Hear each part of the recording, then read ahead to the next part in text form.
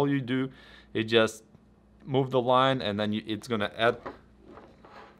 If you want to learn how to edit in Adobe Premiere Pro, then you gotta learn how to trim. Trimming is one of the most essential things you gotta do when you're working on editing. And today I'm gonna show you 5 ways you can trim clips in Adobe Premiere Pro, and you can pick whichever you like most. And if you're new to the channel, don't forget to subscribe, click the notification bell so you don't miss new videos. And also, if you find this video helpful and interesting, please give it a like. Alright, without further ado, let's go get started.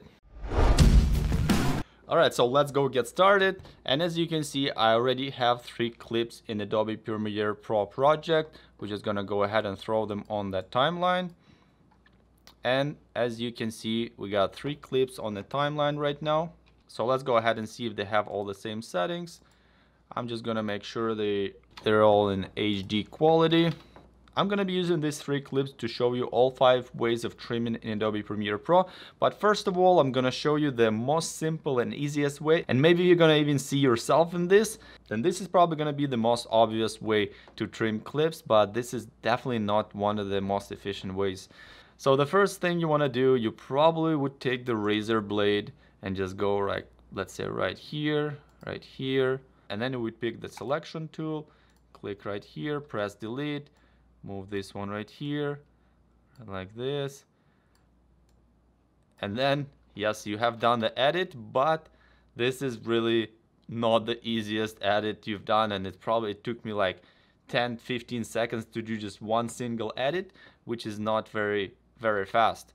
I'm just gonna go back and reverse it again. Maybe you're still using it and you think this is pretty decent.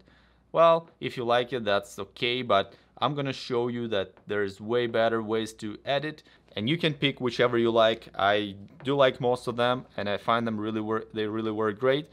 Okay, so let's start with the first one. The first one is called Ripple Edit Tool. It's located in a tool panel over here. It has this sign with arrows going both ways, and it also has a shortcut letter B. So if I press B, it's automatically gonna select this tool. And what it does here, like let's first go ahead and watch these clips a little bit so we know what we're working with. So I got these ants here going on a piece of wood on the side of the building. Then I have this nice bee on the flower. And I also have a cat walking on the grass. So we have these 3 clips we're going to be working with. For example, if you would like to trim with a regular tool and you have this selection tool, when you use it, you would go ahead and just press it at the end here, and then you can just trim it down. For example, you don't need to have so much footage of ants on the wall. So let's just go ahead and find the shot that we need and stop right here. So now we have trimmed this clip and made it shorter, but now we have a gap on the timeline, and this is really bad because sometimes you may not even notice them. For example, if you go really small, if you have a long timeline and everything is so small, you may not even see this gap right here, and you can just export it like this, and then you would have just an empty spot on the timeline or in the movie, which is not good. Or if you notice, you would have to just ripple edit it afterwards. So it's taking too many steps, let's say it this way. Okay, so let's go ahead and roll back. So what the ripple edit tool does, when you select it here, if we go over here, you can see that this sign is actually became yellow. It's not red anymore. And if you press left mouse click and just move it, you can see that you find the same place where you want to kind of trim it. Let's say we're gonna trim it over here, and then we'll let it go. There we go. It trimmed it, and it automatically closed the gap so that you don't have to do that in the second step. I find this really works awesome because it saves you one more step that you have to do, one more action. And when you have to do hundreds of those trims like this really saves you a lot of time.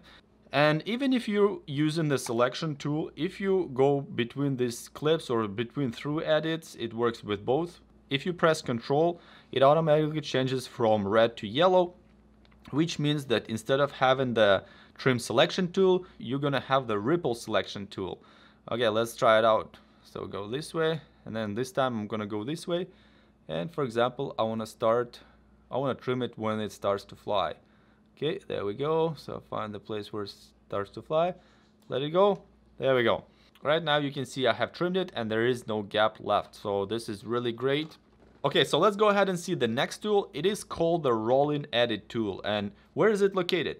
Well, it's actually located in the same place as this Ripple Edit tool, but you just gotta have to press left mouse key, and then you can see there is a couple of them hiding in the same place. And this is the Rolling Edit tool, or you can just press N whenever you're on the timeline, and it's gonna choose the Rolling Edit tool. Okay, so you can see that it has a similar sign to the Ripple Edit tool, but it has two arrows going both ways. And it's actually pretty cool because what it allows you to do, for example, like let's say we're over here and we see this bee starts to fly. Well, let's say we want to trim this one here. Like let's say over here. So when you see this the camera starts going out of focus, I want to, for example, trim it over here because it's not really very sharp. So let's go ahead and trim it up to here. There we go.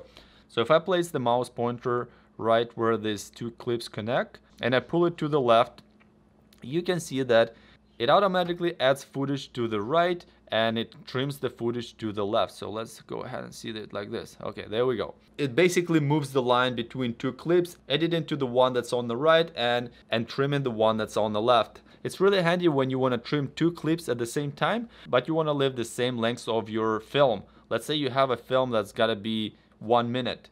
And then you already have all the footages on the timeline and you cannot make it smaller or bigger. It has to be 1 minute. Instead of trimming it and adding extra parts, all you do is just move the line and then it's gonna add more of one clip and trim more of the other clip. So that's how it works. But nevertheless, let's go ahead and move to the next one. The next tool is called Slip tool. It is a trim tool, but it doesn't really trim the length of the clip. It's actually just rotating the content inside each clip. And what I mean by that, I'm gonna show it to you right now. Okay, so let's go ahead and check out here. So as we can see, so for example, I'm gonna go ahead and just trim this clip to make it much shorter, right? Oh, let's do this one with the cat actually, so it's real more obvious. Okay, so as we can see, the cat starts walking here, then it goes here, then it goes and lay down on the grass. Okay, so what I'm gonna do, I'm just gonna trim this clip down so it's way smaller. Let's say we need to have this timeline to be 30 seconds and no more. Okay, so we'll go 30. So let's say we gotta get the timeline 30 seconds. Okay, 30 seconds. So I'm just gonna trim this clip over here. Right now we see the cat start walking, but for example, if I want to have the footage where the cat start laying on the ground instead of walking, so how would I do that? Well, of course, you can go ahead and open it in the source monitor, find the place that you need, put the mark in, mark out, and then replace this clip on the timeline. But it's actually a lot more steps to do and it takes much more time. Instead of that, what we can do, we can just use the Slip tool. And the Slip tool has a shortcut key Y. So I can just choose that. And what it does, it's actually slipping the content inside the file. And what I mean by that, if you grab it inside the clip here, you can see when it moves, you have two windows right here. The window on the left is showing what's actually in the clip right now, and the window on the right is going to be showing what will be in the clip. So I wanted to put when the cat starts laying down, so let's go ahead and find that moment. Okay, there we go. So beautiful. Let's just do it like this right here. So okay, now let's go ahead and check it out right now. There we go. So this is it. It basically spins the content inside the clip, which is real handy. So this is the third method how to edit, not counting the first one when you have to use the razor blade, but this is actual trimming method number 3. Let's go ahead and check out another method. It's called the Slide tool, and it's also interesting, and it's also located in the tool panel if you long press the left mouse key. And you can see the Slide tool has a shortcut U. And what the Slide tool does, it's actually pretty interesting. When you just start, it may not be easy to remember, but the more you do it, you will remember how they all work. So let's go ahead and increase the length of this clip right here. And actually you see like it doesn't let me increase anymore because this is the end of the file. But if I press Ctrl, then I can go ahead and do it as much as I want. So for example, I find that, well, this clip here, maybe I want to move it a little bit to somewhere else. But I want to keep the same length of the timeline as well. I don't want to make it bigger or smaller. I just want to move this clip somewhere else. If you wouldn't use that tool, it would be really complicated. But when you're using the slide tool, it's actually pretty easy. So what it does, it's actually when you grab the clip right here and you move it, there we go. So it's actually extended the clip before on the left, and it trimmed the clip on the right. This is a really handy tool. I like how it works. It's not used as often, but it's really handy if you need to do it because it saves you a lot of time. And the last trimming method, you might have guessed, it's actually the one that we have used already, but I didn't specify it as one of the methods, and it is called the selection tool trim.